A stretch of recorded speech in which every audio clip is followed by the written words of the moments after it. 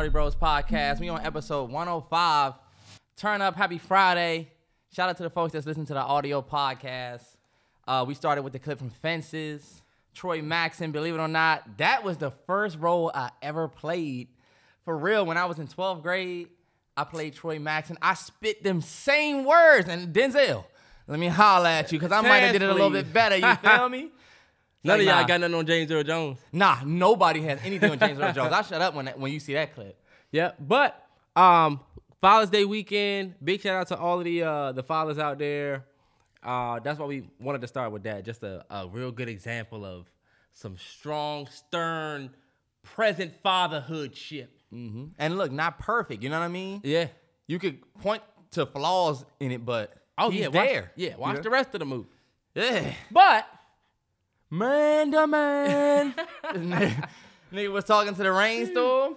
But it was a lot of new fathers out there, like people close to me and stuff like that I know that just had babies. So happy Father's Day to all of the fathers out there. And I wanted to start with a question to you. What was the most important thing you would say you learned from dad? I want to give a special shout out to the fathers as well. And I think the most important thing that I might have learned from my dad, if I had to just give that quick answer, was just, even looking at my life now, I mean, I wouldn't say this is the most important thing, but what I think a very important thing I learned from my dad is the way he has stuck it through with my mom, you know? Mm-hmm. I think his example is super important for me. As far as, you know what I'm saying, what I want for my future. I want to have a wife. I want to have kids. And I think he has showed me that it ain't going to be easy, that he not going to be, you know what I'm saying, there for everything. Like, I don't hold it over my dad's head, but, like, my dad wasn't there for our playoff game. You know what I'm saying, when I was in school. And I don't know why when I was young, I made it a big deal. There's some people who don't even have their dad in their life. Mm-hmm. But I made that such a big deal. But looking back, I understand that as a father, you have to do what you got to do to put food on the table. For sure. Keep your woman happy. Your woman not always going to be the happiest. You know what I'm saying? Yeah. But I think his example and showing me what, you know what I'm saying, that early love, you know what I'm saying, seeing him love my mom for my whole life, I think that's one of my biggest takeaways. Okay. Dope. I'm going to try to say something not the same as you, but kind of similar. Biggest thing I learned from dad was sacrifice. Sacrifice and patience are the two things, and thinking first was probably the three things that I learned from my dad that I would say to this day I 100% use every single day. Number one, sacrifice is like Terrence said, making the decisions to make your kids happy. My parents used to go crazy on Christmas 100. And put themselves in crazy debt. They was signing up for credit cards, all types of shit just for that morning. Yeah. And me, 20 years later, I still remember coming down them steps. You know what I'm saying? And they didn't really always have it to do all of that, but they always went above and beyond because they used to love doing that shit. So sacrifice and then thinking first. I think fathers provide structure anyway when it comes to especially a young boy. Yeah. So one of the biggest things I took from dad was to not be emotional in a moment and think about what you did. You know how you do some wrong shit, and he'd be like, "Why did you do that? What did you think that this was?" Those conversations mold you into a different person because when shit start coming up, now you really it's way more serious. But now you're gonna think before you just do. Yeah, and so that would be something that I 100% cherish that relationship and definitely got that from it. And then to start with the J. Cole, you know what I'm saying? Rest in peace, Uncle Phil. You know, you're the only father that I ever knew. For the people who don't have their father in their life but was able to use somebody else as that father figure, sure. whether it be a coach, whether it be something you was watching on TV, it could be a teacher in your life. Shout out to all of those people who stepped up, you know what I'm saying, and took care of somebody else's kids. I be thinking about that too. You never know who you're going to meet or what you might have to step up and do. Yep. I always think later in my life, I would be really involved in just kids. I always tell Terrell, I can see myself working at a school at some point in my life, just teaching maybe content creation or something like that, just to get kids into Dora, that's low key something that I want to do in my life is to eventually turn around and reach back to the youth. So. Yeah, 100%. I was gonna say, if you don't have your father in your life, take this day or take that Father's Day weekend as a reminder to your obligation to the next generation. You know, to do everything you gotta do to be the great dad that you deserved. 100. And so, shout out to all the father figures, some dope ass stepfathers out there. That's what I'm saying. Yeah, some dope ass people that stepped up. For sure. It's also Juneteenth weekend. And if you don't know what Juneteenth is, because a lot of people are still figuring out, but it basically marks the day when the troops arrived in Texas, 1865, and took control of the state to ensure that all enslaved people were free. And the Emancipation Proclamation was literally in 1963, and the last slaves weren't freed until 1865. Yeah. And so we went a whole nother 2 years after Lincoln, quote unquote, freed the slaves, which is why it's like, okay, cool, but you know what I'm saying? It worked, but it didn't work all the way. Yeah. And so this is the celebration. But I did have a question for you in regards to Juneteenth. Yeah. There's a lot of people that like to celebrate it, but then there's also people that feel like we shouldn't celebrate. You know, I'm in that camp that feels like I don't really care about Juneteenth. That's why I was going to ask you to kind of elaborate, because you know people don't be understanding. I don't give a fuck about Juneteenth because it's just a reminder, another reminder of, you know what I'm saying, of like where, like of how. Damn, I should have prepared for that. But I don't like it because I just feel like it's a reminder of just where, like how close our trauma is. You know what I'm saying? We're not so far away from that. You know? What year? 1865. 1865 is a long ass time away. So we are a brick away from that. But I also feel like we don't need a reminder of when we were freed as slaves. You know? No, yeah. Do the people in the Holocaust, the Jewish people who survived the Holocaust, do they have a day where they reminded when y'all finally left the camps? This is the day when we finally left the camps. You know what I'm saying? I don't think they would want to be reminded of that. It's like, why do we have so many reminders? Black History Month is full of, you know what I'm saying? They're not talking about real Black history. We're not going to talk about the real Black history. We're just going to talk about American Black history. You know what I'm saying? Or, you know what I'm saying? The beginning of slavery, yeah. And I just feel like, sure. I don't know, y'all. While it's a great thing, I also feel like it's another reminder of like, this is when y'all niggas was free for real. You know, this is when y'all niggas finally got free. Mm-hmm. And I look at it two ways. I look at it that way. I'm kind of split. I think it's cool because it's a reminder of all of the work that we still have to do. And it's a reminder that shit ain't the same for everybody. So, you know, it's still a push for reparations. It's still a push for, you know, a lot. Yeah. At the same time, I do kind of feel like, damn, it is another reminder that you wasn't shit. You have to stop turning the air off, bro. It's too hot. Oh, you can turn it back on. Just reach over there and turn it back on. It was cold as fuck in this joint. Freezing. Like, why am I hot right now? Anyway, just to stay on Juneteenth. Mm-hmm. It's like, do black people really need a reminder of when we were freed as slaves? Do we really need that? When you really think about it. Is it a reminder or is it a celebration? Is it a celebration? Well, that's what people were saying. Because my thing is, this is what I'm saying too. People are upset that Walmart or somebody put out the Juneteenth things, and they're like, "Why the fuck look at Walmart capitalizing?" And it's like, hold up. So are we happy about this, or do we not fuck with it? Well, I don't like them putting out a red velvet cheesecake ice cream in celebration of the freeing the slaves, or people putting watermelon shit on sale. Because that's not true. That's ridiculous. Bath and Body Works put watermelon candles up there last Juneteenth. Remember that? No, that's ridiculous. Damn, how you know it was Juneteenth though? It was. Did they say that, or did they just have it? Was it watermelon season and just unfortunately? It's like, oh no, they did it. My bad, they did that for Black History Month. It was Black History Month. So guess what? All the shit. You know how you make a table? Yeah. When it's a sale, they put all their watermelon shit up there for sale. I don't like shit like that. I've been seeing a lot of that. When we try to say that we don't have like things done for us or we don't have stuff, they be like, look at y'all got Juneteenth. Y'all just got Juneteenth. And it's like, yo, fuck Juneteenth. That doesn't really do anything, but it's not nothing but a reminder. You know what I mean? Mm-hmm. Juneteenth is, I guess it is a definitely a staple, but a holiday motherfuckers getting off work for Juneteenth, you know? So we can go out and do what? Celebrate our freedom. Nah, but I mean, well, it is a celebration because of the people that were freed. Yeah. I'm not You know what I'm shitting saying? on, you know what I'm saying? The actual day. But the recurring holiday is, I mean, I do kind of look at it like, well, it's cool. I think as long as we're reminded of our past, we'll always have a part of us that's kind of stuck there. You know? Yeah. And I know that's how you feel because, like, when they say, "Oh, you the first," you don't want to ever be called the first. Nah, I won. He was the first black actor to win. Nah, I won. First black director to win. Nah, I won. I don't give a damn that I was the first. Cause I'm gonna be back here and win again. Y'all better not never let me win nothing. They're not gonna fuck with my speech.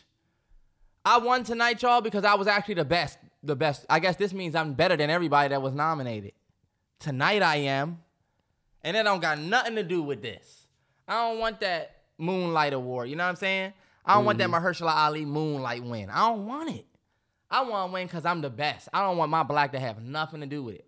Like, I was going to ask you, like, they have it's not the Rooney Rule, but they were asking Adam Silver because I think with the hiring of that Lakers coach, that makes half of the league in the NBA has black coaches. So there's 15 black coaches and I think 15 white. Or something like that, where something else. We're kind of split down the middle. They were like, what are some other things you're doing as far as inclusion and diversity? And I'm like, yo, I don't think things should happen because of that. Mm-hmm. And did you hear what Silver said? He said just that. Yeah. His response was, he said, I hate that we even have to have a conversation about it because it should just be natural. And so there is no...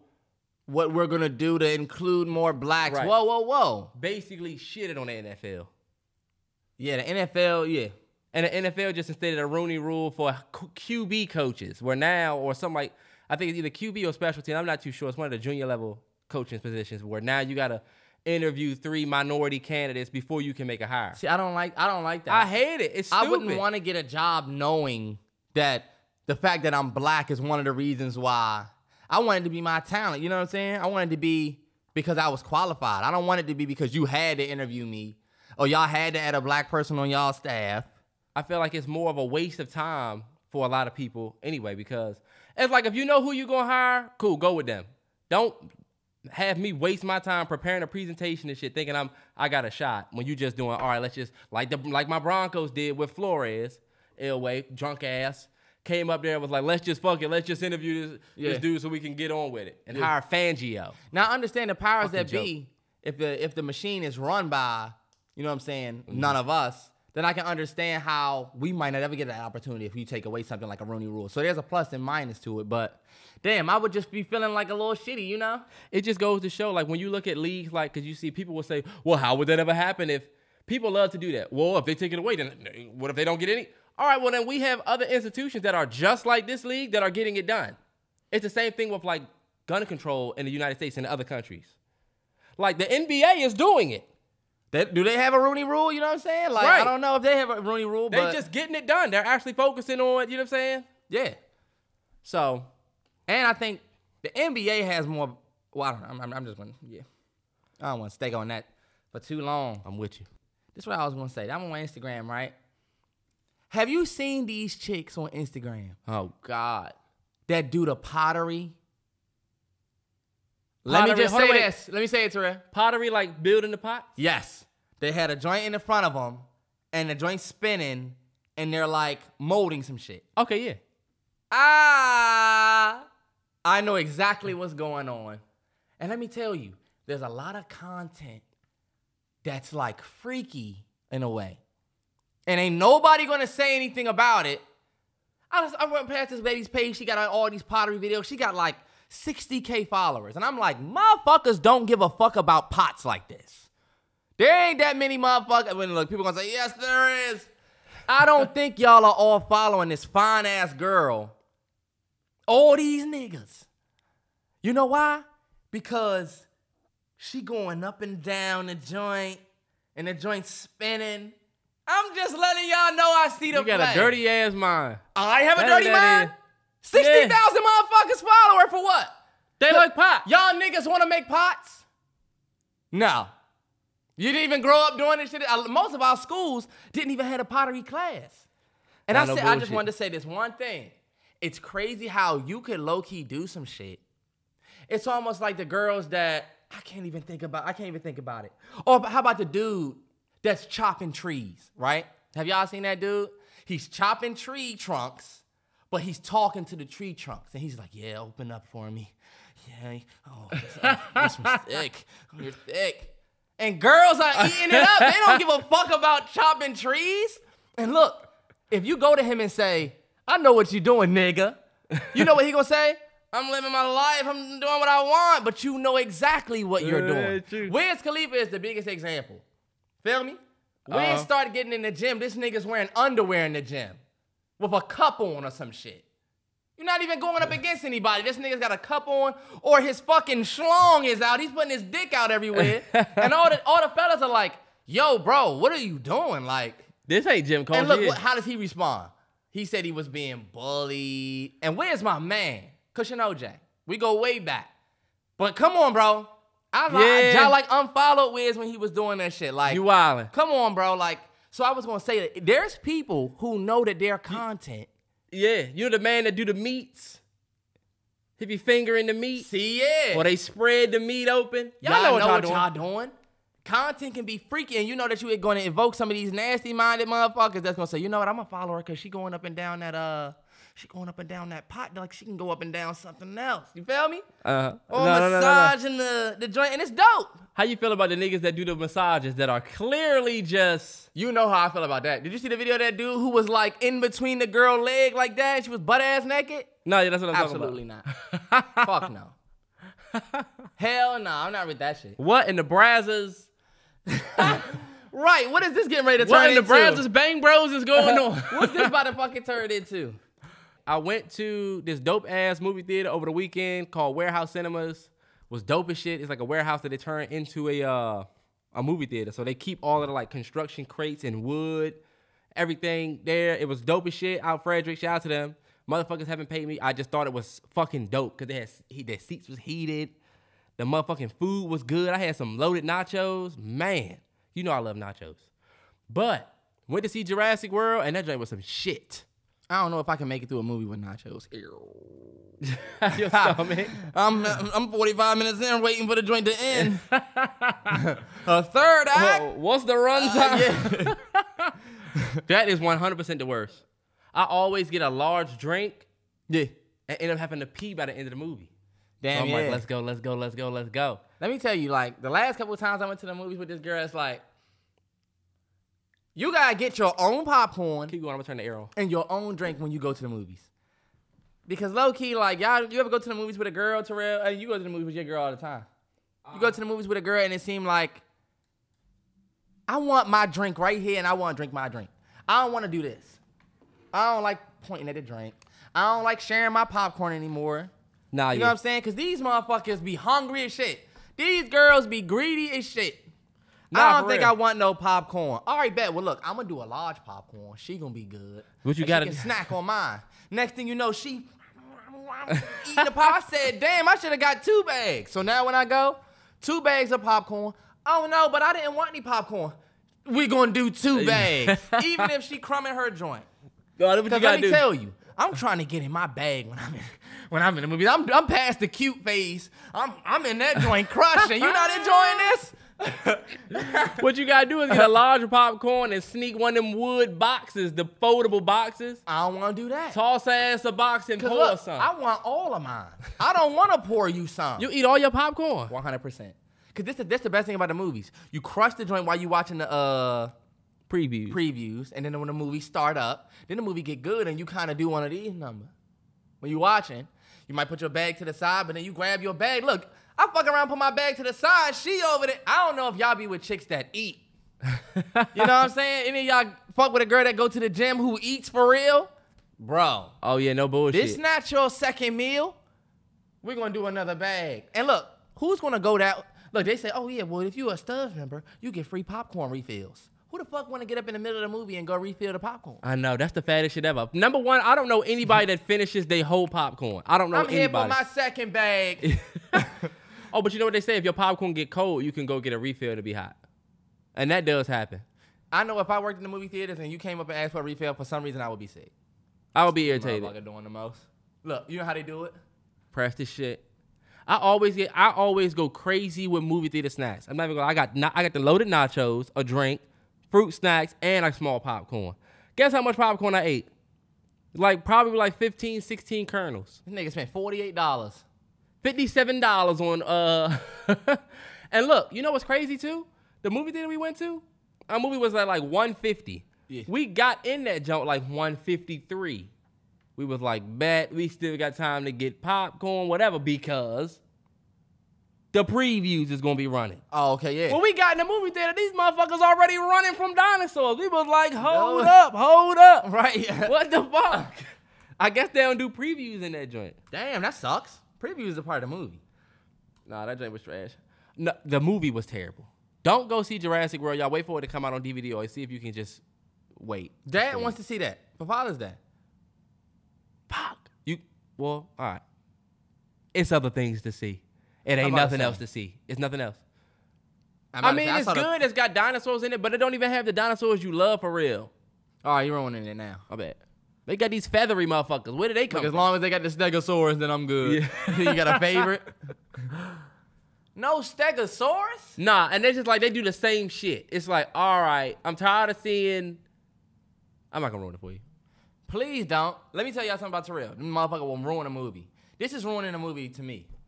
You know what? It was good. That ending was crazy. You're spoiling it. That's a spoiler. Because now when I'm watching, I'm like, all right, the ending got to be crazy. You know what I mean? Mm-hmm. Or I just wish they would have. Whoa. Yeah, no bullshit. Terrence be spoiling shit. Oh, shout out to everybody that was beating me up about not watching Stranger Things. Me and my girl on episode 2, season 2. Mm-hmm. Just got my man Will from the Upside Down. Upside Down. And yeah. It's actually, look. It's actually pretty cool right now. I'm enjoying it. I'm enjoying it. Wasn't fucking with Steve. He was giving a little bit of a weird vibe in the beginning, but he's starting to be kind of cool. Finally, this nigga listened up. Look, I got something to ask you. Mm-hmm. When you get married and your girl coming down the aisle, your wifey coming down the aisle, you think you gonna cry? 1,000% crying. It seemed like forever that I had waited for you. I'm 100% crying. Because if we gonna have the Johnny Gill playing in the world, 100% crying. Now, and you know what? I'm gonna tell you why. That's what I was gonna ask you. What do you think that you would be crying for? Because if you love somebody for real, yeah.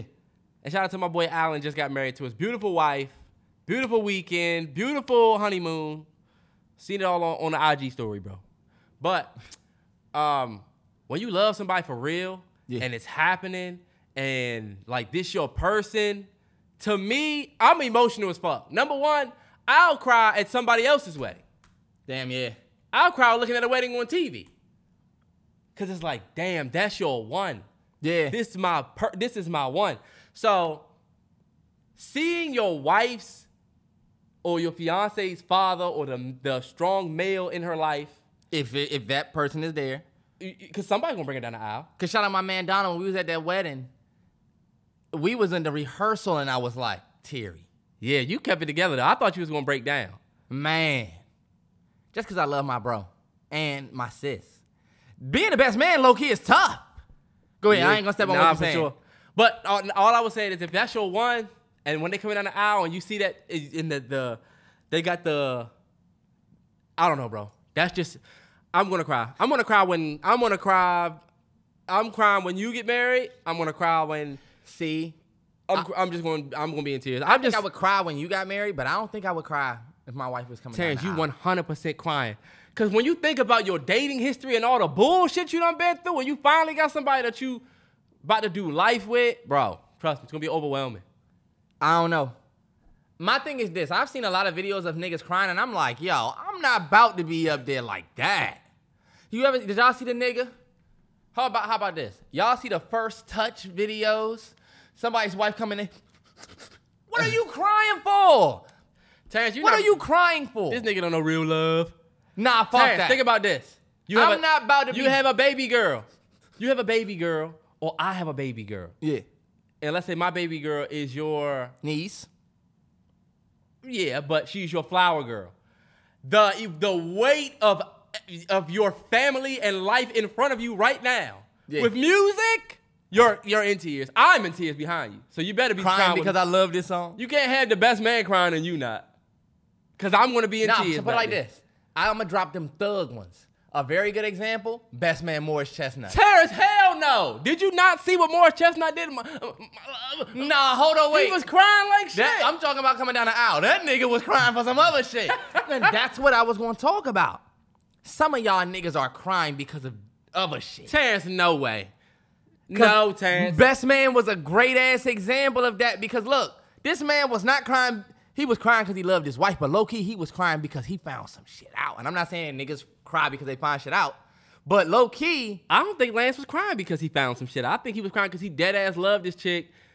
Nah, they was doing the flashbacks. That man, I'm about to say, how you gonna, this nigga was thinking about his best man right behind him. What's another example movie where somebody came down the aisle and they was crying? Can you think of one? I don't know, but I like the tears. I like the dudes that do this. And the tear drop. Cause you gotta remain on your grizzly. You know what I'm saying? You can't be up there. Some people. I'm not doing all of that. Your wife would love that though if you do that. Nah. Some of these girls say, look, if he ain't crying, I'm going back. Let me show you something. Let me change your ball game real quick. Your son is there. I'm not about to be bawling, crying in front of my kids. The best thing you can do for your son to show him your love for his mother is to cry. Drop some thug joints. But y'all niggas up there. Because I love your mother this much. Man, this nigga don't know no real love. Hey, look, let me tell you this. Let me tell you this. Did you see the video where the dude was proposing and all his men was around him, but they was all crying? His man was like that. Honestly, when you seen two people go through hell and back and you had to be a part of that, yo, bro, like when y'all done had that up and down, that's my thing. If it's been easy breezy, I don't see what you crying about. If it's been war and we finally figured it out, if them words that he's saying in this song about the ups and downs ring true about what we got, I can feel that emotion pouring out of me. Yet, it gotta be that, bro. It gotta be that. Y'all, I'll tell y'all this. If y'all ever see my wedding day video, if I ever get married, because I will get married. I don't give a damn if I'm up there, John, motherfucker. Marry yourself. You know? If y'all ever see that video and I'm crying, just know that, and I'm crying like that, me and this one been through some things. You know what I'm saying? Like, that's crazy. Because for you, if you propose to your chick right now, right? Mm-hmm. I don't think I would be bawling more so than I would just be happy. Like, yeah. The wedding, yeah. It's like, oh, shit. Nigga Terrell getting married? Uh-huh. Leaving your black ass. You're not leaving me. You're not with me now. Black ass motherfucker go. Y'all heard he was in Frederick. Where was I at? Right. I don't depend on this nigga. I mean, I ain't coming home to your black ass no more. People was like, Terrence don't know what to do without Terrell because of that vlog. But low-key, trust me, y'all. When Terrell was working at Best Buy, he didn't have a girl. When Terrell was busting his ass at his job and I had stepped from mine, trust me, I got very used to being by myself. This nigga Terrell used to come home and be like, I got so much fucking work to do. I'm just going to go in my room. And I've been in the crib by myself all day. Terrence will wrap you up when you come home from work. He's like a pup. I'm not a pup. Hey, did you see this on TV? Oh, and let me tell you this. Oh, and did you see what Ron Rivera said? Oh, and did you see what... And Terrence be looking at random shit on YouTube. Y'all have no idea. Terrence will look at a nigga that was locked up for 30 years is out telling stories about how he killed niggas. Nah, and it's a nigga up there saying, yeah, we stabbed a nigga, robbed a nigga, shot the nigga. And you're like, what are you watching? Nah, have y'all Why are you looking at this? Have y'all ever seen, I think it's called the... And I'm about to figure it out what it is. It's called the... What is it called, Terrell? Them joints you was watching with the dude... Oh, that was it. And I had it right there. YouTube would stop being a bitch. He's always watching some random shit. It's always something random. It's always like, yo, why are you looking at this? This is so It'll be like a testimony of a dude that used to run a prison.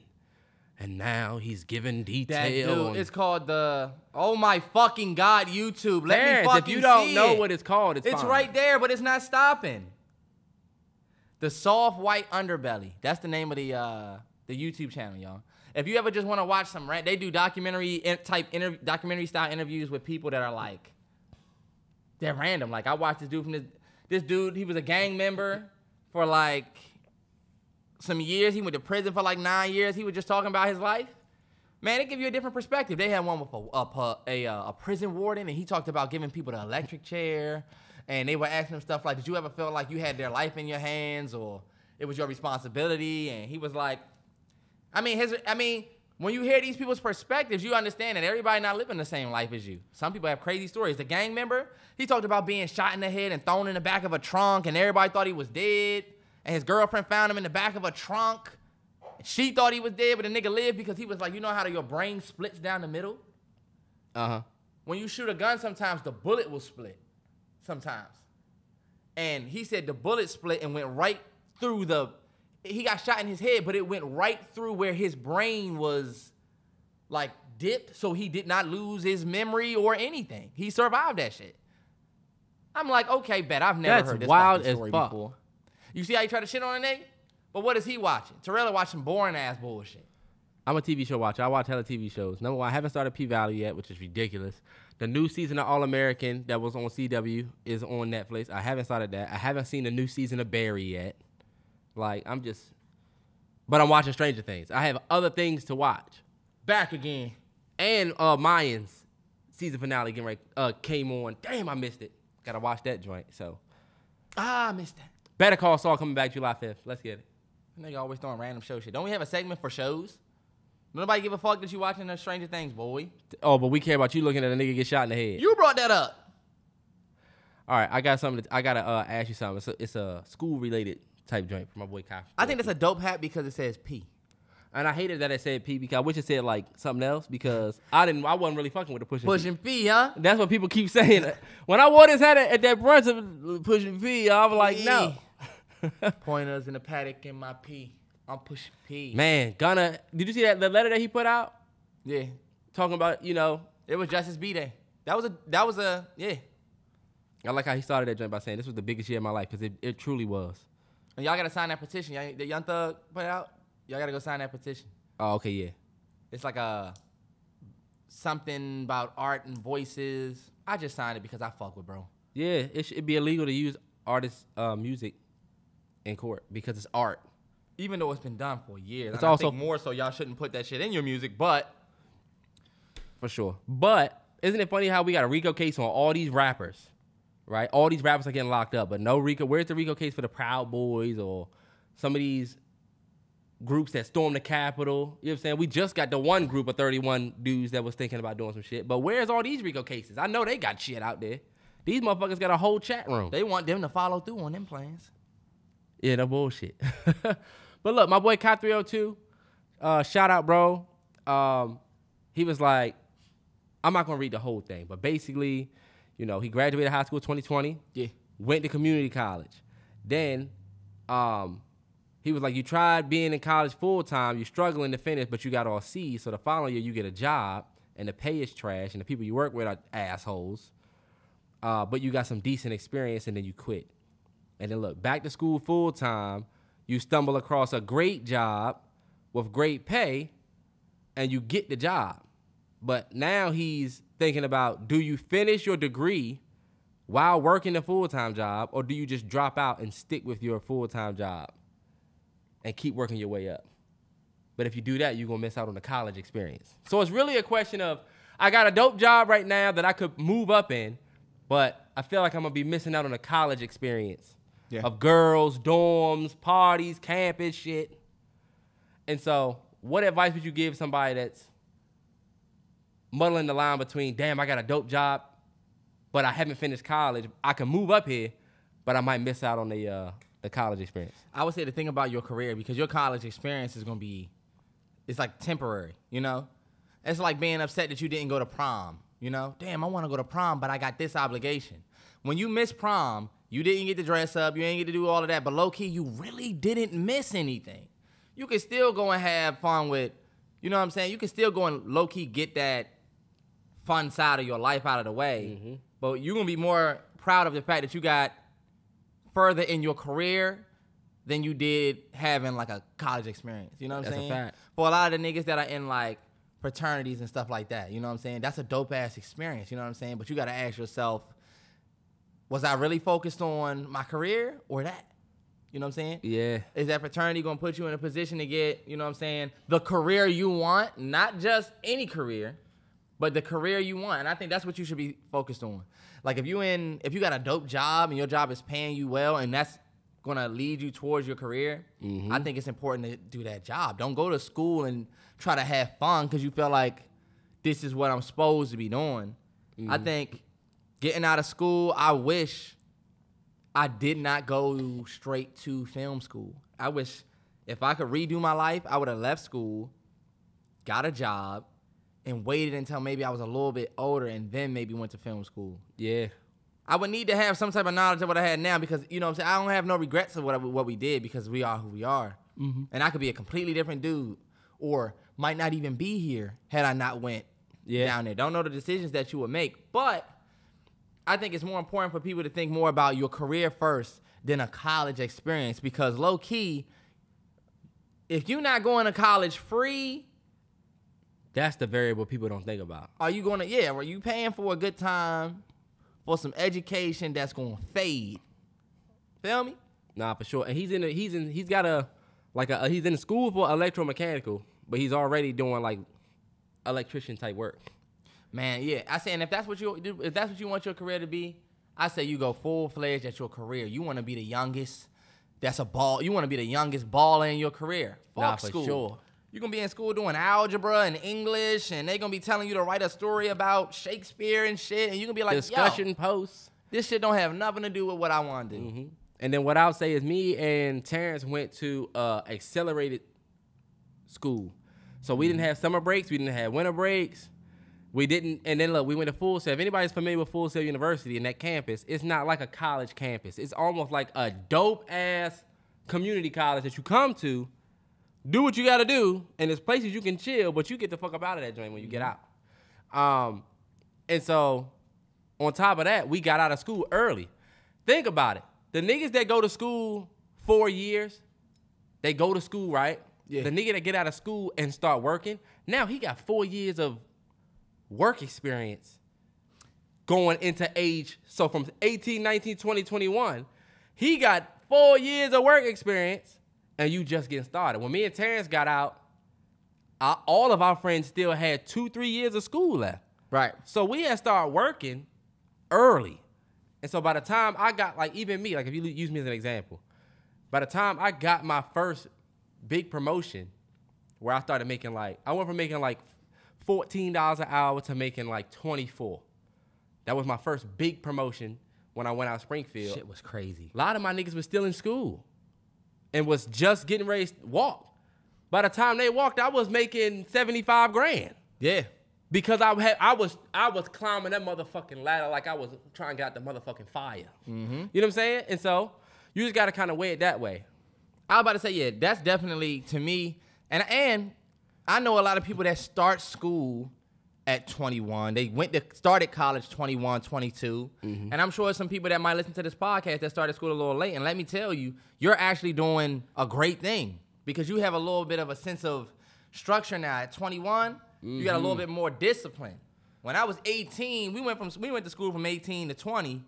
We were still thinking about a whole bunch of shit. I'm still trying to get my first this, do my first that, get drunk for the first time, get high for the first time, do this for the first time, all while trying to pursue information that's supposed to stick with me for my whole career. Yeah, that's true. You know? That's one thing I would tell a future son or daughter of mine is like, yo, what you want to do is what's most important. It's not the fun you want to have. It's the life you want to have after the fun.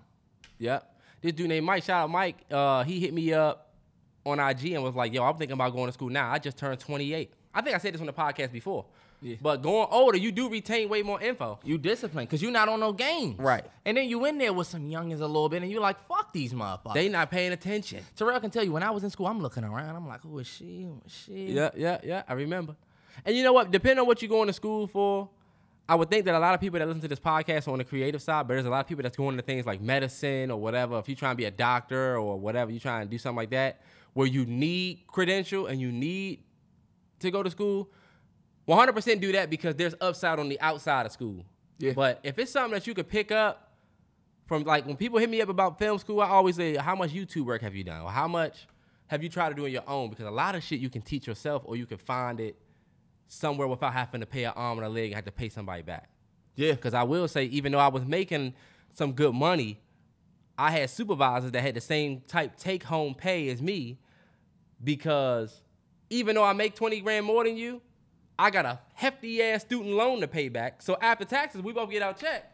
My free-to-play money is your free-to-play money. Right. Then it was niggas that was making what I was making, but they had way more free money because they didn't go to school and they got out, worked, and moved up. Mm-hmm. So it's a bunch of ways to look at it. Just think about all those options. Yeah. But dope gems for you. That's why I wanted to ask you on this drink, because Right, I said, right. all right, bet. We could definitely inform you. Now, I did want to pivot to something I was saying on my Twitter, that this podcast would be one where I kind of open up to y'all and tell y'all some stuff that I normally wouldn't, but I think that my journey, I think sharing your journey can help somebody else, especially when, you know what I'm saying, some people don't understand, like, Yep. certain things. But this coming Saturday will make it 3 weeks that I have been sober and not smoking weed. And I'm going to keep it 100. A lot of people wanted to know if I was smoking weed. Yeah, man, yeah. 3 weeks. And a lot of people wonder, like, does Terrence smoke? I saw people on my Twitter like, Terrence don't smoke. The twins don't smoke. The twins don't smoke. I'm going to give y'all some fun facts. I have smoked for at least easy 4 years straight. Every podcast that me and Terrell have ever done, I was fried, except last week. I've been fried for almost every video that we've ever done. I've been smoking for a minute. I'm not gonna say I sit here and smoke like Wiz Khalifa. I'm smoking J's, Terrell. No, I'm the chill smoker. I take a hit and do my thing. Take a hit, do my thing. You know what I'm saying? Yep. And I just maintain that level. You know what I'm saying? Real honesty, our shit. Yep. And I watched it. I used to make excuses about it. You know what I'm saying? It's not necessarily that I would say I was smoking crazy. I'm smoking every minute of the day. But it was something that I maintained for a long time. Like, I'm always going to be fried. For the people that work with me at Best Buy my last year, I was high every day at work. And people would never know. You know what I'm saying? Nobody would ever think that I was, you know what I'm saying, high when I was. I used to go to my mother's crib high. I've met people, dated people, fell off with people, and was high the whole time, you know? And I think the main thing that I wanted to talk about was drug abuse. And a lot of people think that drug abuse is doing it with excession, you know what I'm saying?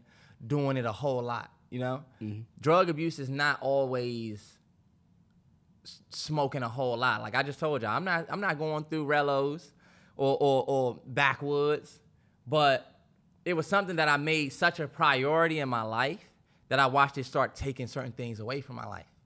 Like, I haven't seen my favorite movies. My favorite movie is Pulp Fiction. I haven't seen a movie in over 3 years. It's been 3 years since I've sat down and watched it because I felt like smoking would take my attention span away. You know, and we've been working so hard and the shit that we doing, I think I started using it as like a coping mechanism for plenty of things. And just recently when I would say about 3 weeks ago, 3 Saturdays ago, this is before episode... Had to be 102. Something like that. 102 or 101? I was cleaning out my whip at my parents' house, and it was hot outside. And I had just smoked. At this point, I'm keeping it in my car. And I had just smoked. And I'm cleaning my car out. I got the boys out. I got the dogs out. I put them on a tree. I'm like, I'm about to be outside for a minute. I was going to clean my car out on the inside and then spray it off. And I was just vacuuming my car out. I started feeling out of breath. And I just started feeling like real hazy. And I never felt like this in my life. I'm like, why do I feel like I'm tired for something like I'm out of breath? I went in the crib, and I just felt like I was about to overheat. I literally felt like I was going to overheat. And I had to go in the crib. I had to splash myself with water. That's why it was funny when you were saying black people don't splash themselves with water, but I'm sitting there like, yeah. But if y'all go look how I responded to Terrell on that, I'm like, yeah, I think that's like, I tried to like curve it, but I had to put water on my head. I poured water down my back. My heart was racing. Cause it's just like, I just didn't understand what that was. And I get high, you know what I'm saying? You get high all the time, that's what it is. Mm-hmm. So I ended up just being completely out of it, like completely hazed like it just felt like I had some shit right here. And I was just so worried. Like, I was so worried. I was like, damn, like, maybe I just been doing too much. And I'll tell y'all what it was. What it really is I was going to the gym maybe 6 days a week. And my diet started falling off. After that Kendrick Lamar album came out, my diet started falling off because it was like I was prioritizing going to the gym, you know what I'm saying, getting something done, but I was not prioritizing eating. But I was going to the gym so much. Like, I was going so much. And it landed me in the doctor's office. I had to go make a doctor's appointment because I felt that way for 2 days. It's almost like I couldn't sleep. I didn't want to eat. So when I went to the doctor, the doctor was basically letting me know that, like, with so much excess working out and the fact that you smoke often and you're dehydrated, like you're not focusing on your diet, you know what I'm saying? When you smoke, smoking already makes your blood move slower. You know what I'm saying? And then with you being dehydrated, you know what I'm saying, that's going to affect your blood even more. Yeah. You know, my blood pressure had shot down. I had real low blood pressure. I just felt so, like, sick, you know? Yeah. And I felt so embarrassed. I lost 13 pounds. Y'all know I put on weight. I lost 13 pounds. And, like, in, like, a matter of 5 days. And I felt embarrassed. I'm not going to lie. I kind of felt embarrassed that something that I was using to, like, cope with my life ended up landing me here. Because quitting has been something that I wanted to do for a minute. But I used to tell myself, oh, it makes me creative. It makes me funny. It makes me a more likable person. You know what I'm saying? And I kind of watched that kind of fail me. So I started feeling like, damn, like, this is about to impact who I am. And then I had to remind myself that that's not who I am. You know what I mean? Yeah. And what I mainly wanted to get on here and basically tell people is, like, you'll think that, oh, people will use certain things to cope with the bullshit around you, you know? But you got to use your real, you got to face things on. I realized, for me, my journey, and this is not to tell nobody that's smoking, because I done talked to a couple people that smoke, and it seems like everybody gets defensive. The main thing that my doctor told me is that no matter what you smoking, no matter what you doing to cope, it's not benign. If you take a drink every day you come home from a long day at work, you want to drink, or you want to smoke or do something, you got to make sure that you're keeping up different aspects of your life and keeping up that healthy lifestyle, because that coping mechanism is not benign, meaning it is not going to ever do anything to you. Nah, for sure. You know? I watched Absolutely. what I use as a coping mechanism make me sick, and that threw me into a certain bout of depression, and this is just like 2 weeks ago. But I think the reason why I stand tall with it now is I'm kind of like, just to have that clear mind now, it's almost like I had a hat on for 2 years. You know? Being high is something I would wake up, smoke, eat, gym, smoke, do whatever I do, come home, smoke, do whatever I do right before bed, smoke, wake up, repeat. I've been high for a long-ass time. I took Terrell easy. I've been high every day for 2 years straight. I've been smoking for like 6 years, but like high every day, 2 years straight. And I started losing, I felt like who I was. Terrell told y'all about how I pushed that door up. I punched that door when I got upset. I've punched every door in my apartment, you know what I'm saying, admittedly, out of not being able to really face my, you know what I'm saying, certain things that happen. Because, you know, the road's not always going to be easy. And I don't want to be long-winded on this, even though I have been. But me being sober now allows me to deal with shit for what it really is, and me being who I really am. I used to get irritated and then say, you know what, fuck this. I'm going to smoke later, so I don't even give a fuck. And I realized that's not me dealing with my real problem, you know? Yeah. Or that's not me dealing with it. That's me putting it off and smoking it off, forgetting about it, you know? I think now the withdrawals that I've had from being high every single day after 2 years, I told Terrell, my biggest withdrawal is nightmares. That's my biggest withdrawal. Other than that, other than not being able to sleep, other than feeling kind of weird when I wake up, nightmares is my biggest withdrawal. And you know what? I'm gonna keep it $100. Well, let me ask you this before you get into nightmares. Yeah. How do you think? Because you know, there's a bunch of people that smoke every day, all day. Yeah. And that's just their life. You know, how do you think, did it confuse you at one point? Did you feel like, damn, why am I, you know what I'm saying? Did you ever like blame it on something else versus that? I think with knowing that, did it ever like make you feel like, oh, well, it can't be this because 100%. I used to look at the fact that I'm like, everybody else smoking way more than me. I'm not smoking J's every day. I'm not smoking, you know what I'm saying, L on top of L every day, so I should be straight, you know what I'm saying? But that was one of my biggest takeaways, is that your life is different from others' lives, you know? You might not be able to eat ice cream like that person because you are like lactose intolerant. And you can't say, man, fuck it. If she can eat ice cream, let me get that vanilla. You're going to be in the doctor one day, you know what I'm saying, sick. So for me, it's not that I will never smoke again. It's just I will never smoke with that mentality again. I will never use it like I had used it for so long. And I can't say that didn't have an effect on my decisions that I would make. Sometimes you be like, nah, I'm not about to go. Or nah, I don't want to do this. I think not smoking has made me, over these 3 weeks, I think I respond better. I think I'm more social. You know, you go out and about and you less social, less timid, less on edge. And I started feeling like, damn, this is what I used to be. You know what I'm saying? Damn, yeah. This is the person that I used to be. You strayed so far from your sober mind that you almost feel like a different person. Yeah. And I used to always say, I'm funnier when I'm high. But low key, not true. People have been telling me that, yo, you are so funny. And I don't think that I'm one of those people that, you know what I'm saying? I never think that I'm funny. But people have told me that since high school. And I was not smoking back then. But nah, that's true. Just to end that off, I don't want to take too much time. Nah, go ahead, because you was going to say something about dreams, and I want you to forget that. Yeah, nightmares. I'm just saying, like, drug abuse and drug addiction, two different things. I think Wiz Khalifa is addicted to weed. I think Snoop Dogg is addicted to weed.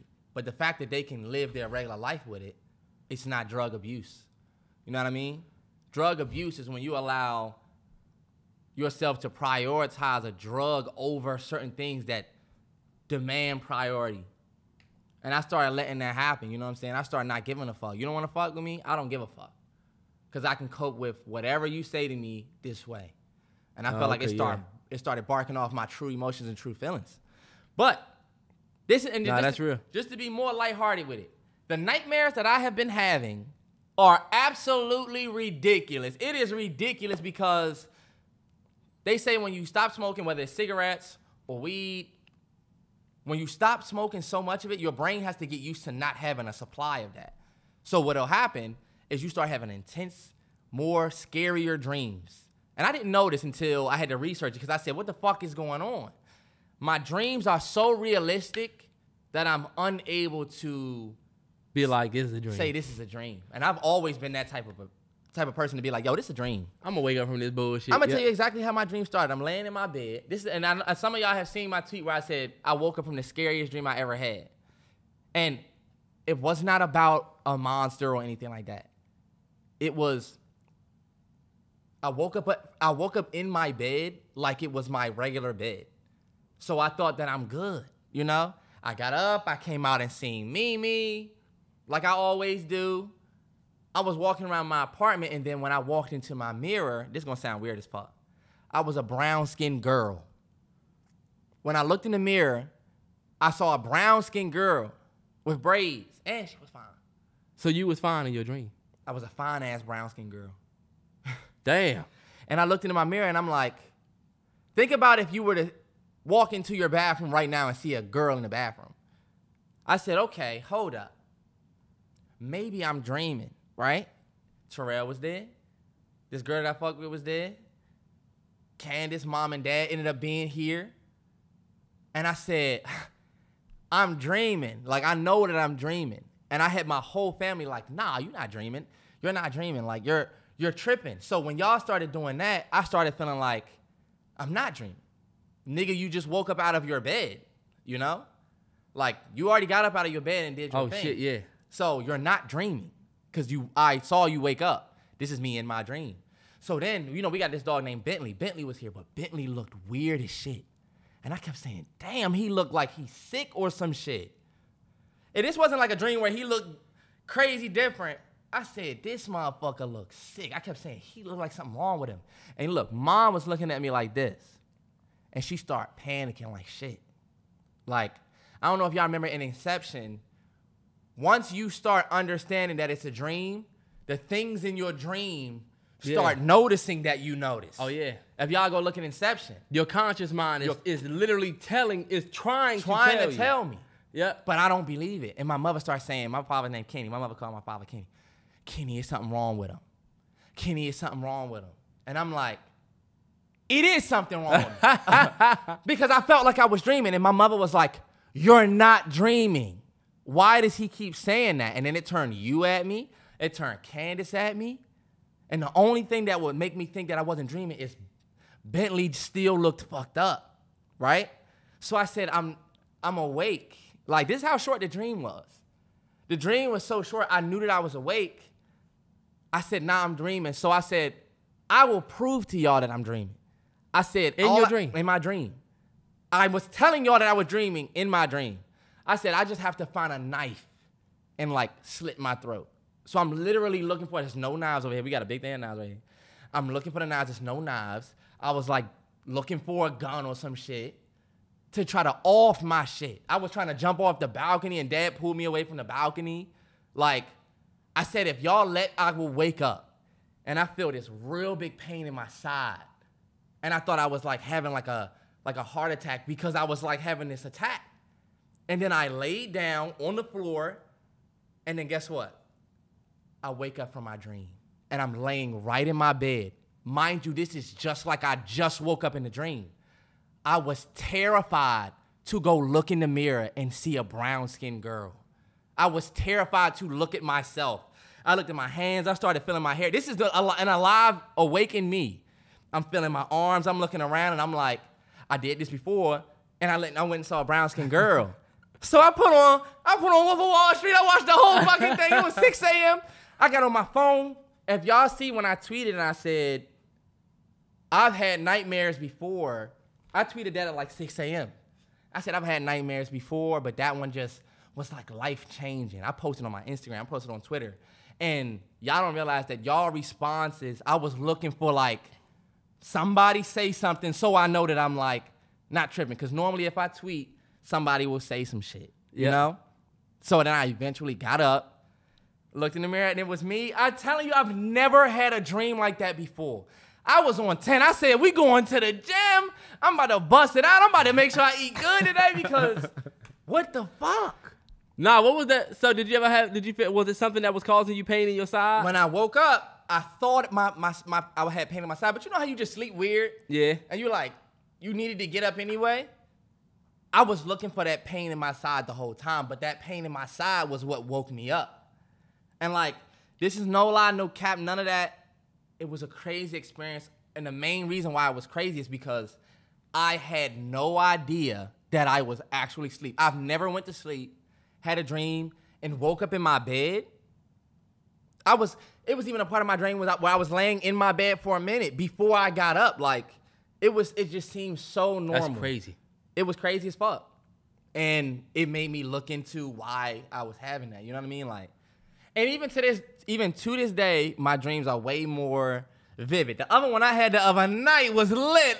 You know what I'm saying? I need to have more of those dreams, but I told her just last night, I looked on Shade Room and seen that they said that they were offering people $2,000 to let 100 cockroaches go in your crib. I looked at that last night. To see what they're going to do, to see, because they're going to try to do a study to see if they, something about extermination or something like that. $2,000 is not enough, but. It's definitely not enough. But I told Terrell I had a dream last night. Me and Terrell was in this random-ass motel. It was cockroaches everywhere. And look, we both had fly swatters, right? But when you hit the motherfucker, it would splat and then just keep going. So we was hitting them joints, and then you know how in a dream it's like I'm going slow as fuck, like. And then I woke up and I'm getting more used to, and I think they're starting to go away. But this is me basically letting y'all know that long-term habits can have a long-term effect. You know? Nah, that's true. And you don't want to put yourself in a position where you've become like dependent on some shit, and when it's time for you to let go, now you kind of in a rut because I'm blessed to not have to wake up at 6 a.m. for a certain job. But if I did, my sleep schedule's now impacted. You know what I'm saying? Yep. What I've used to make it through this job, because it put me in the fucking hospital, now I can't do it. You know what I'm saying? I'm not making that choice. My body's telling me I can't do it. Yeah. So now that could impact everything. So you just got to be careful of the things that you might be dependent on. It might be somebody listening to this that it ain't just you just smoking for fun. It ain't just you doing this because you want to do it. It might have started that way, but now it's become a part of your lifestyle. And never think that shit is benign. That shit can harm you as soon as you let one little thing slip. Drinking every day, cool, but guess what? Your job requires y'all to be outside now.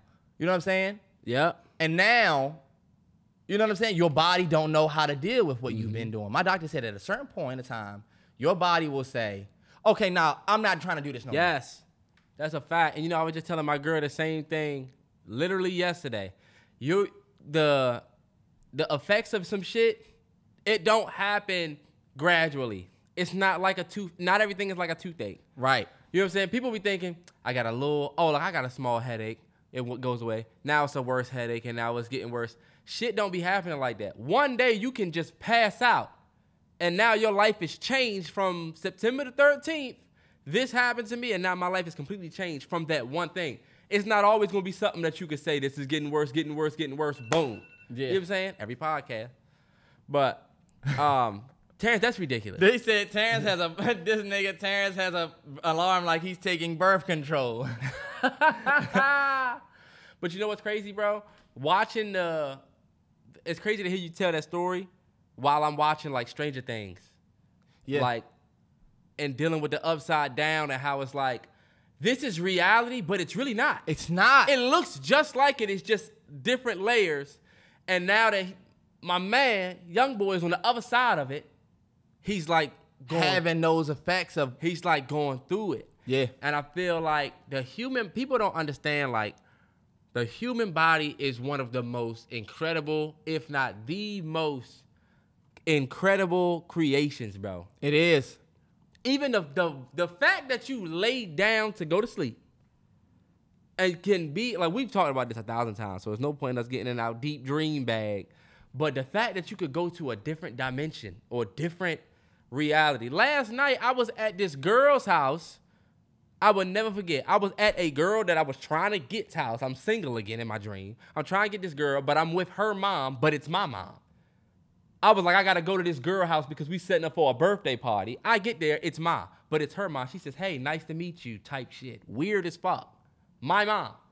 Yeah. And I helping set up for this chick's birthday party. She came home and didn't fuck with it. I woke up like, what the fuck? Fuck that bitch in the dream. Right. But it's crazy how you could do all of that, bro. And the fact that your subconscious mind got used to you being a certain way. Yeah. It got used to you operating at a certain frequency. So that when you're not there, your conscious mind is always working against your subconscious. Yeah. Because there's some shit that you're not thinking about right here that your brain is purposely putting here because it's the other shit you got to focus on. Yeah. AKA, I need to make sure we can feel. I need to make sure you don't step on some sharp shit, and if you do, you lift that motherfucking foot up. Put your hand over a flame right now. It's amazing how fast your brain will be like, motherfucker, that's hot. Right. Whoa, you ever touched the iron on accident? Yeah. Think about that reflex and how fast your brain has to send signal from here all the way. So the fact that you went from operating at a certain frequency and now you are dealing with that, it's honestly kind of like crazy. Yeah. But I think that's dope, and I think that's dope advice to give people because a lot of people might be in their own version of something like that where they might be using something to cope and not realize it, and they may not before it's too late. Yeah. You know what I'm saying? And they have real serious effects. And I was just saying, I love the people that listen to this podcast and the people that support us. And I feel like my story is something that I feel like somebody could use it as an example. I'm not afraid to say what's real because I'm really living it. I'm not afraid for somebody to throw it in my face. You couldn't handle the weed or some. I'm prepared for somebody to talk shit to me like that because this is my life. You know what I'm saying? And we ran up racks. Yeah. So I wearing racks on it. You know what I'm saying?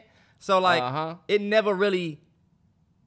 I wouldn't necessarily call it a addiction, more so than I just thought this was something that I can enjoy at this level, and now you'll realize like, damn, you've been abusing it, kind of like now it's kind of like, all right, now you have to step off now. And you know what, Terrence? It's not just drugs that you can abuse. It's anything that you use. That's why I said it could be drinking. It could be the fact that you like to eat. I like to wake up in the morning and eat a roll of donuts every morning. That could harm your whole day. Hell yeah. The video if you use video games or certain shit like that to cope, some people coping through their social media don't even know it. That's a fact. You know what I'm saying? That shit is. And what happens when Instagram go down or your game break? Now you a fucking irritated ass motherfucker. Yep. You rude as fuck to people. That's a fact, bro. Don't lose who you are behind that shit that you using to cope. Yep. But I appreciate, anybody who would listen to this and even just give it an ear, if anything, because it was real personal for me. I started to not get on here and say nothing. I was last week on the podcast, people was like, even on the TL, people are like, you irritated, you mad. And I'm like, okay, so this is what I'm dealing with, y'all kind of starting to see it. But it's good because I can see it too, Okay, yeah. I'm not going to make no excuses neither. I'm just going to deal with it and rock. I told them, y'all, look, I had to deal with it in the worst way.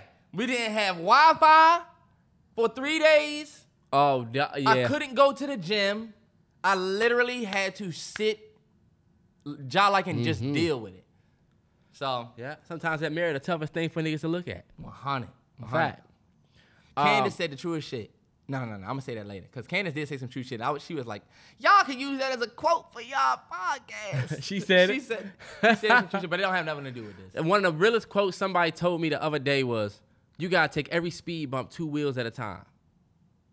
And I said, "That shit is fire." That shit is fire. Candace is a little bit better though. All right, give me hers. Hold on, let me tell you what the dude meant. Okay, yeah. He said, "Motherfuckers will fly through a problem and think," and he was talking about relationships. And he was like, people will fly through a problem, and the fact that they went into it with so much aggression and rage and not thinking clear, now your whole front alignment to your relationship is fucked. And now even though y'all got past the problem, it caused a tailspin of all this bullshit that you're dealing with.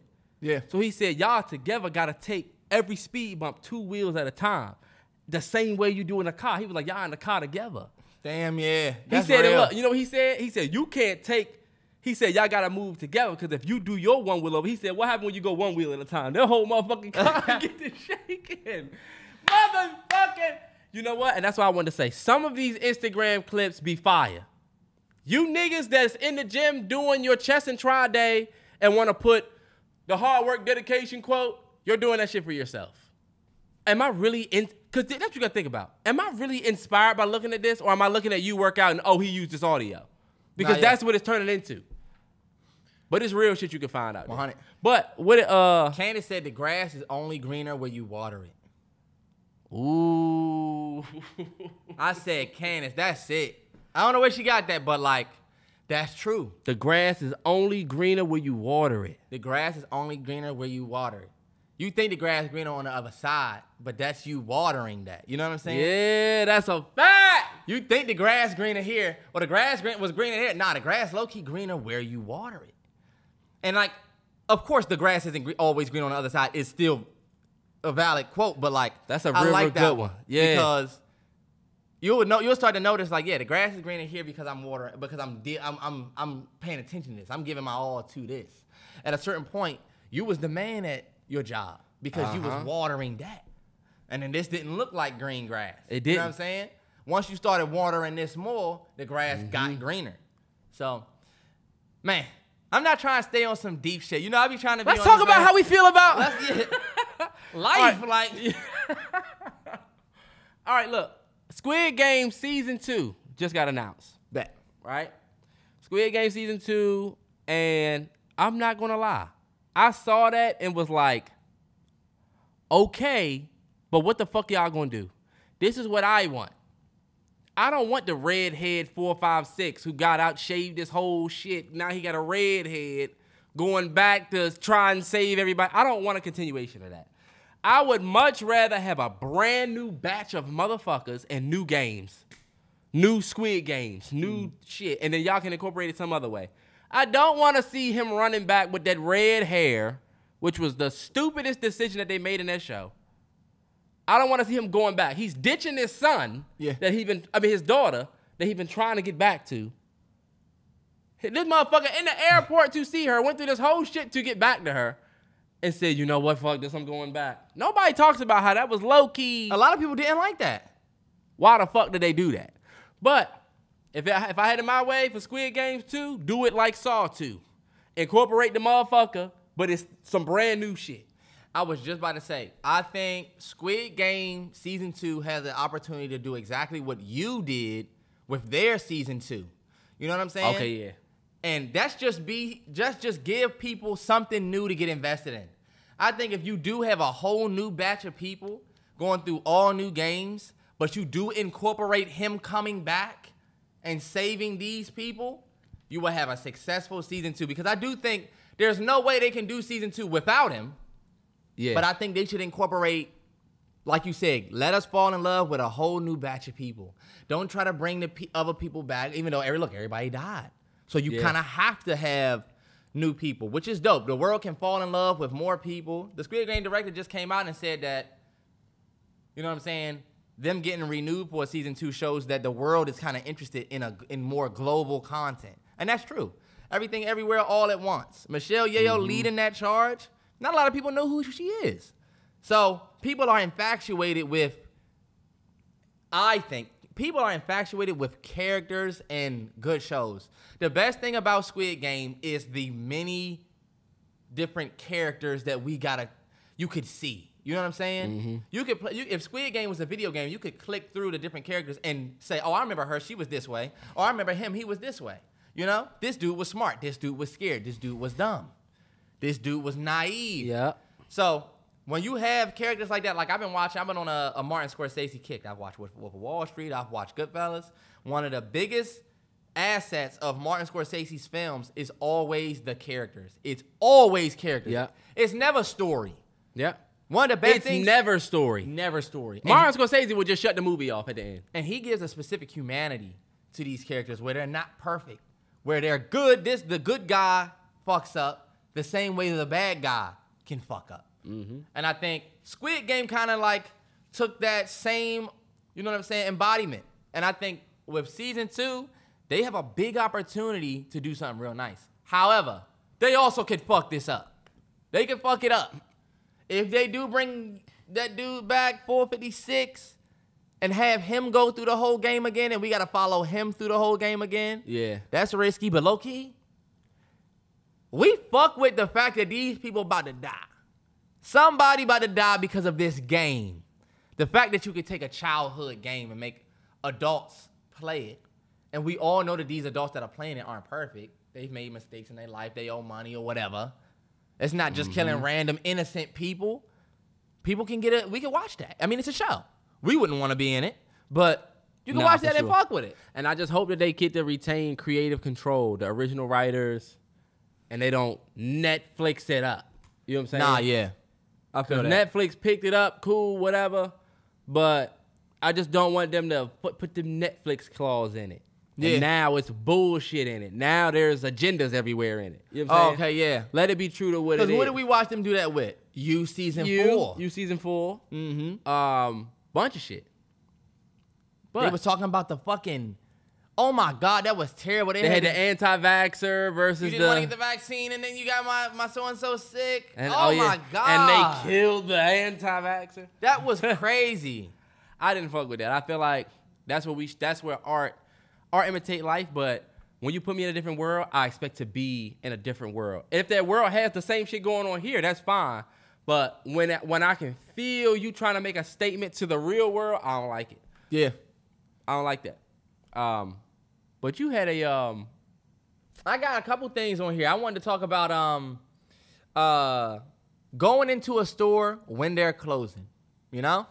Okay. We got a lot of people who be out here doing their thing. If there was a video that was going viral last week about the Cold Stone. Yep. And they went into that Cold Stone at like 8:29 and the Cold Stone closed at 8:30.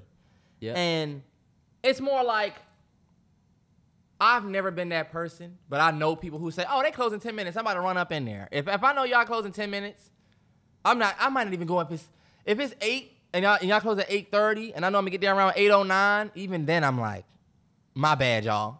I know y'all about to close. Or when you in the mall, they got the one door closed and the other one open. Gate halfway down. Some of y'all will go right under that gate. Fuck that. But Terrell added good insight on how the business should look at it.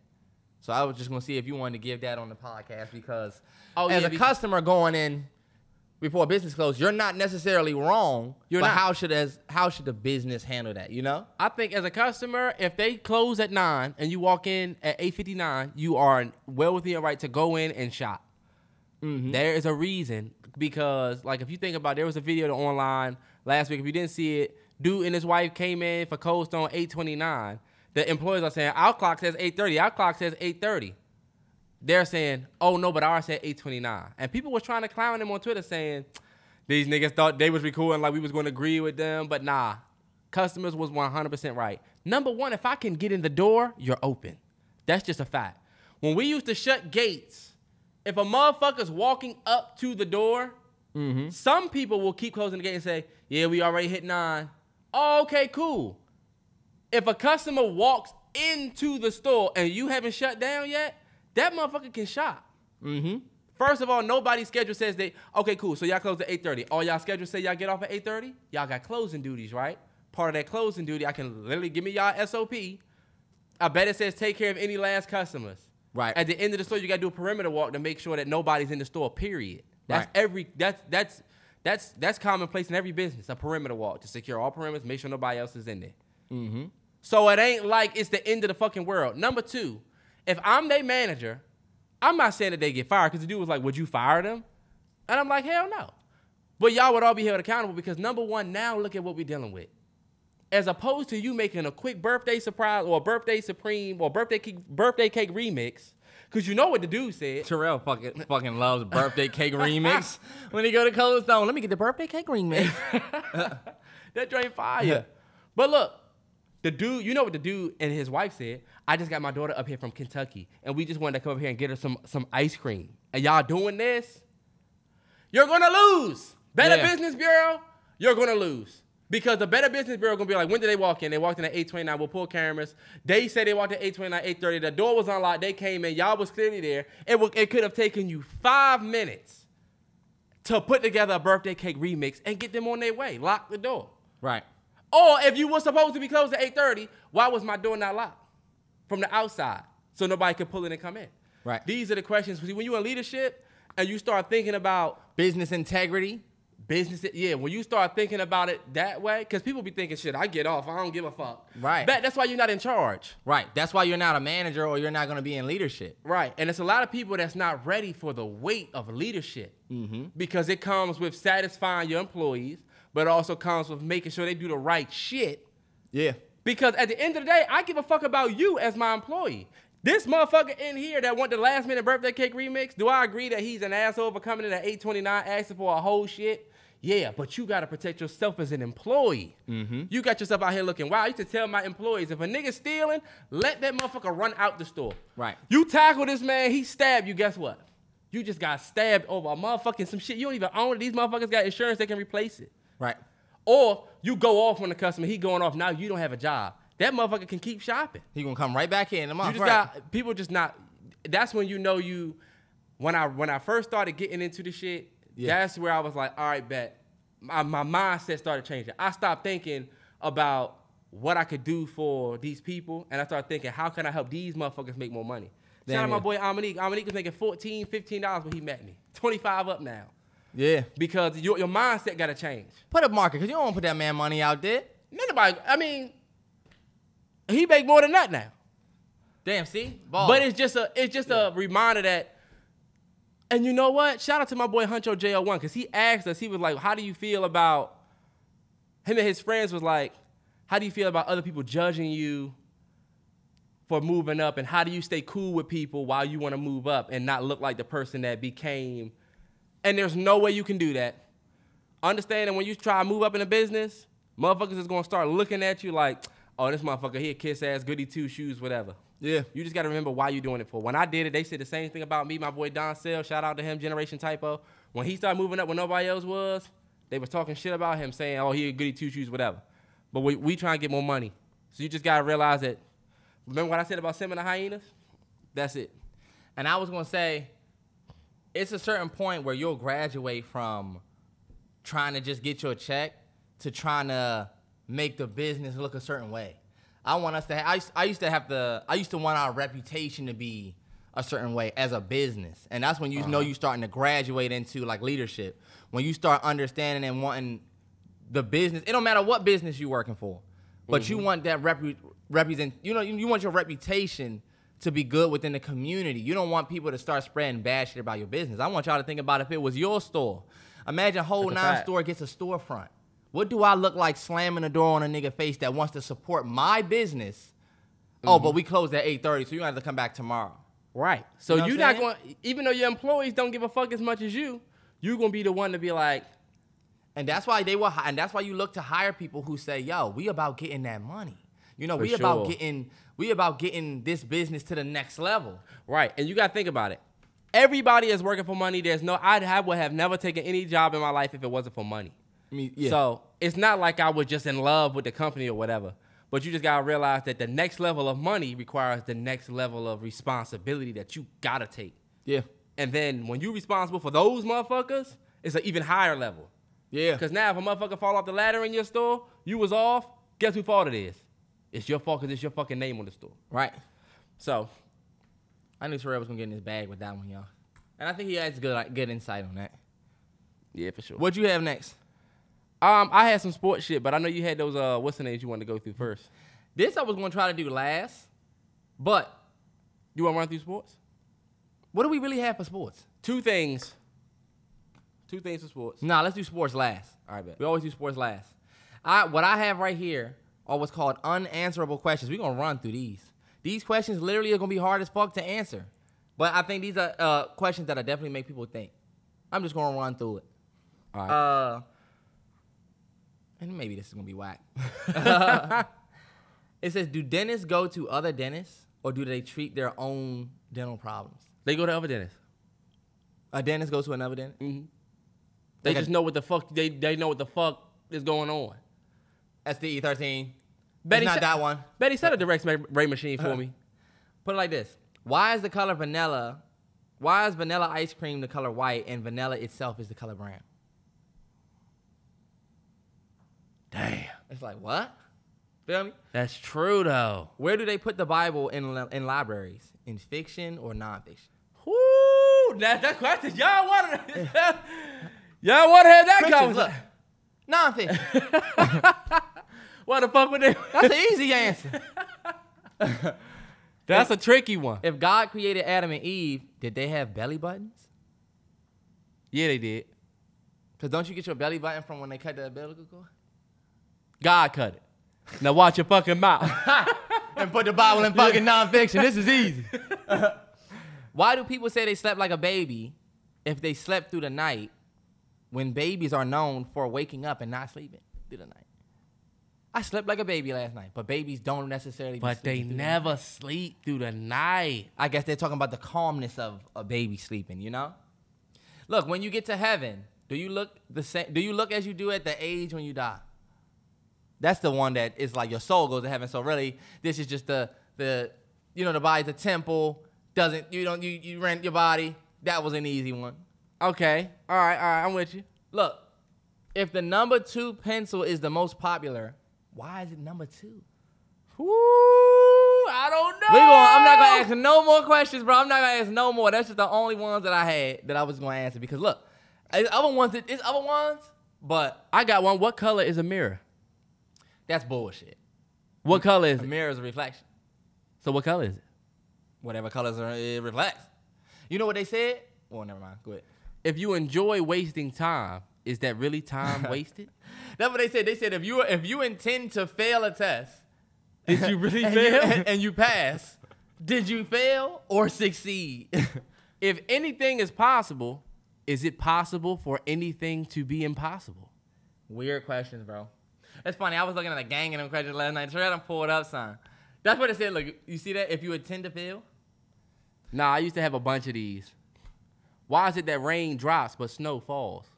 Why is it that when your temperature goes up, they say you have a cold? Terrence, they say you got a fever. Dumbass. Look. Dumbass. Fucking dumbass podcast. Yeah. So, big shout out to the Warriors for taking a 3-2 lead. If you listen to this podcast on Friday, Game 6 is tonight. So I have one question for you. Hold on, Game 6 is actually Thursday, tomorrow night. So they're actually going to know. Oh, the Warriors shit. may have already won the finals. Okay, yeah. So that's what I was going to ask you. Yeah. At this point, y'all already know. But last minute prediction for you. I don't give a damn. But do you think that the Warriors close out at TD and take the finals, or do you think the Celtics take it to Game 7? Terrence, the basketball take that nobody wants. Right. Honestly, I think the Warriors going to go and take this from them boys. I think they're going to take it in Boston. You think Game 6 Clay going to show up? I mean, look at all of that. You got so much going on. And then, look, Steph was not even on this last game. If Wiggins can keep that shit going and that whole team come to play, Tatum going to have to get it together, man. Yeah. Tatum going to have them games that he needs to have. Otherwise, I would love to see Game 7 for the finals. I would love that. Yeah. But and they said that the Celtics have not lost 2 straight ever in this finals. So, a lot of people think they're going to take it to 7. Look, we already got Warriors champions. Right. Shit everywhere. I don't know. Right, we don't really know. But the other thing I did want to say is the NFL has moved on from Pizza Hut and will officially partner with Little Caesars Pizza to be the official pizza partner of the NFL. The partnership includes social media games, new products, new packaging, and unique promotion. It's a multi-year deal for Little Caesars. They need to say new pizzas, new recipes. See, but it's the thing. They said the success of this multi-year deal could land Little Caesars as the #1 pizza chain in the world. Right now, they number 3. Number 4 is Papa John's, who was the NFL partner, no longer. But number 3 is Little Caesars. Number 2 is Pizza Hut. You see the tweets that was going around that said nobody out pizzas the Hut but Little Caesars? Anyway, number 1 is Domino's. Domino's is the best pizza. They number 1. The best, like, quick pizza. That garlic crust. It ain't nothing like Domino's pizza. That shit was I fire. don't remember who I used to know that used to, like, fuck with Domino's pizza heavy. Mm-hmm. But for real. I'm sorry, they didn't fuck with Domino's pizza, but I love Domino's pizza. I grew up on it. Do you remember Marco's Pizza in Florida? Yes. Do you know that? Oh, wow, yes. They the number 6 pizza chain in the world now. Damn, for real. Yeah. That pizza was fire. And remember, like, we grew up on Pizza Hut, Domino's, sometimes Pizza Bowly if you got lucky. And then Papa John, I guess. Papa John's, Pizza Bowly. But Little Caesars was always the company that was smaller that we didn't really fuck with, but they had the little $5 pizza you could get. Right. Number 3 now, just part of the NFL about to run up. They about to run the bag up for real. And look, Bocelli's. That might be Bocelli is might be fire. local, but fire because they have the other shit. 3 Brothers. 3 Brothers Pizza, Sbarro in the mall. Sbarro's the number 7 chain. This nigga. I looked at all of that shit. When did you turn into Sal's Pizzeria? Yeah. You dress like him right now, boy. Yeah, all right. Somebody was in there. We need some brothers on the wall. But that's all I had for sport. Yeah, I don't really got too much for sports either. I mean, we still trying to pay Terry, my Washington Commanders. What the fuck? Oh, and let me tell y'all. Have y'all seen my Mystics? Huh? Terrence, people Are y'all seeing my Mystics? My Mystics are actually some ballers this year, and this reminded me of that 2019 season. I think we about to take it all. Hey, Phoenix Mercury bust that ass last night, and Skylar Diggins was playing. I know that they don't have, you know what I'm saying, everybody. Free Brittany Griner. Free Brittany Griner. Free Brittany Griner. Free Brittany Griner. Facts. Unfortunately, they just extended her, what's her name, like 18 more days. We trying to get her back home. It's crazy. I'm becoming even more of an advocate for the WNBA, y'all. Like, Terrell will tell you, I watch the highlights, I'm watching the games, I'm tuning in. Yeah. And this isn't me trying to be, you know how people try to get with stuff just so they can say they with something that people aren't? Yeah.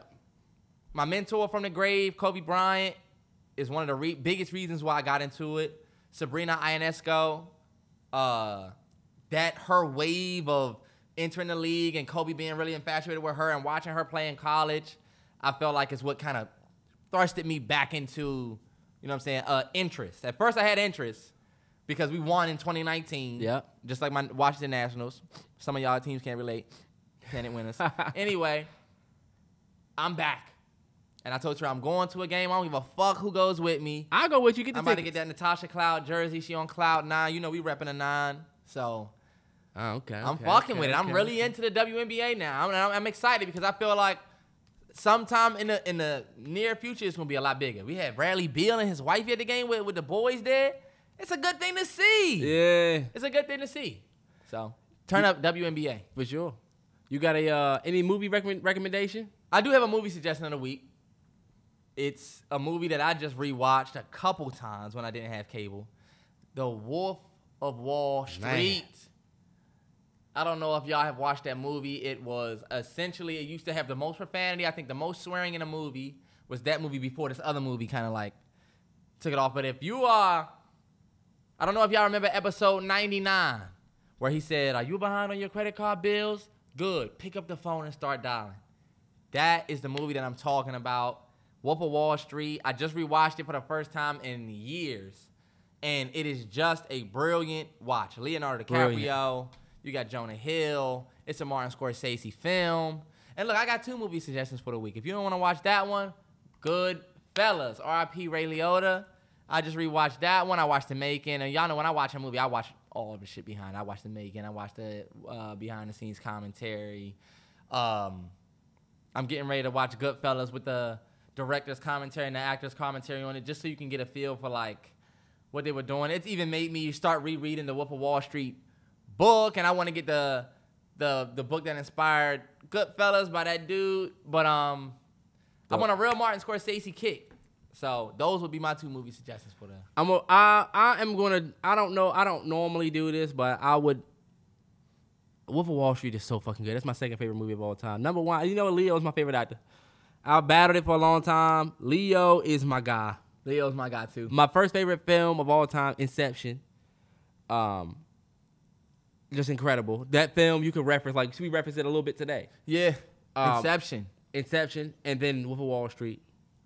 And so let me throw out a different movie. I would say. I thought you just had one on your board.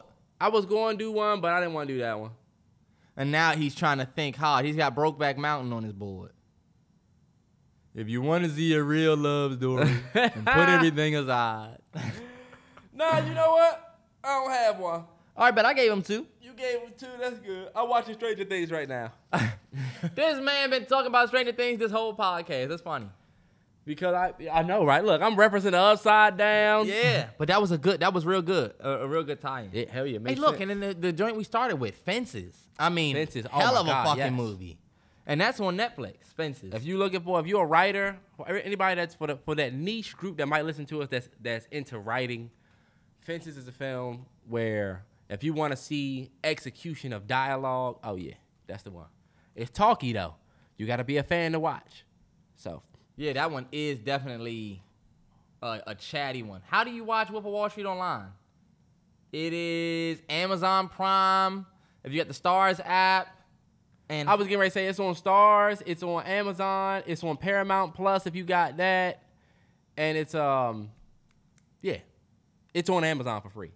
And it looks like it's getting ready to come back to Netflix soon. We got the Steelbook, don't we? I watched the 4K Steelbook, yeah. And Goodfellas is on. Goodfellas is 100% on what's the name? Netflix, I want to say. No, it ain't. It should be. It's not. I would have watched it on Netflix. Goodfellas is on Amazon Prime Video. Prime Video. Yes, so, sir. oh, look, 1, 2, 3 movies. Get it done. And I just got that Everything Everywhere All at Once. Yes, sir. I got that digital copy, dog. We about to watch number 2. Finally. Finally. I'm about to be watching that joint on the second time, so. Yes, sir. Big shout out to all the fathers out there, man. Happy Father's Day.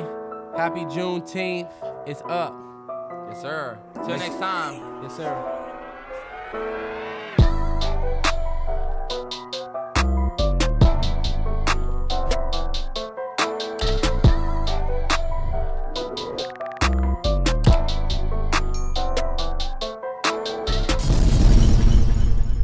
Now, where that weed at?